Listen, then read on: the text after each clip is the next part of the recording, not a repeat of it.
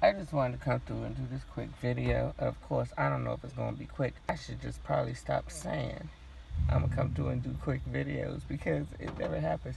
Anyway, I just saw this post on Instagram, and I've heard it before or whatever, but this quote was like, sometimes it's best to choose, better choose whatever. I should just look at the daggone thing and quote it, right? But about picking and choosing your battles, because sometimes your peace is better than being right. And I had to laugh because, first of all, this past weekend was my birthday weekend, and I call myself just going hard in the paint. I'll tell you about that in another video, but on this video, that's why I lost my voice. You know what I'm saying? I'm a Libra, right? I should just be a lawyer or something, but I am working on allowing people to be wrong, or just, overlooking people, one's inaccuracies or inadequacies. Anyway, I just spent a lot of time this weekend proving people wrong, like, and it wasn't that there weren't any like huge issues. It was just somebody would say something like Anita Baker sang this particular song, and I was like, no, she did it. In my head, I'm like, no, she did it. But most people would be like, no, she did it, right?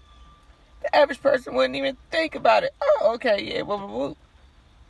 But not I. I'm an Anita Baker fan. So, for instance, this person's like, Anita Baker sang this particular song. And I'm like, no, she did it. And I was like, hold on. Where's my phone? Because I'm about to Google. Matter of fact, I didn't even use my phone. I grabbed my friend's phone because it was closer. And I was like, go to Google real quick. And long story short, clearly it wasn't Anita Baker singing this particular song, but I had to let it be known. And I think that was like probably one of the first things that come to mind that happened this weekend. But like time and time again, I just found myself doing that, right?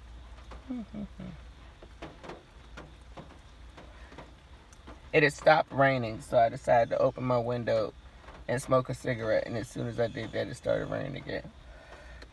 Anyway, so like, I would be going back and forth with people about stupid stuff, no less. Like, very, like, meaningless things. But I spent a lot of time and my energy going back and forth. And I was just like, you know what? This would have been a great time to let people save face. It's actually something I read before.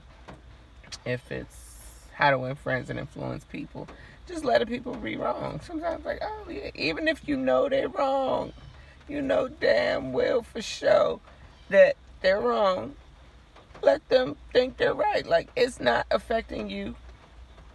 It's not crushing your ego or anything like that. Let people save face. Let the motherfucker be wrong. Let them feel however they want to feel about whatever situation and be wrong. Let them be wrong in that way. You ain't gotta. And this is probably just going to be the shortest video ever. But that's it. That's something I learned. I'm learning. And I'm going to make adequate strides to implement this one particular technique or strategy in my life, because too much energy I spend a lot of time and energy in just proving people wrong. Let motherfuckers know. Oh my God, for nothing, you know what I'm saying? Like, I'm getting paid for the shit. So anyway, that's just what I wanted to share. And yeah, let me go ahead and get on with what I'm supposed to be doing, because Lord knows that's where my time and energy will be best spent. Instead of just proving motherfuckers wrong or stupid stuff. Anyway, it's your girl, QueenJeneene, QueenJeneene.com, because the world is waiting for me.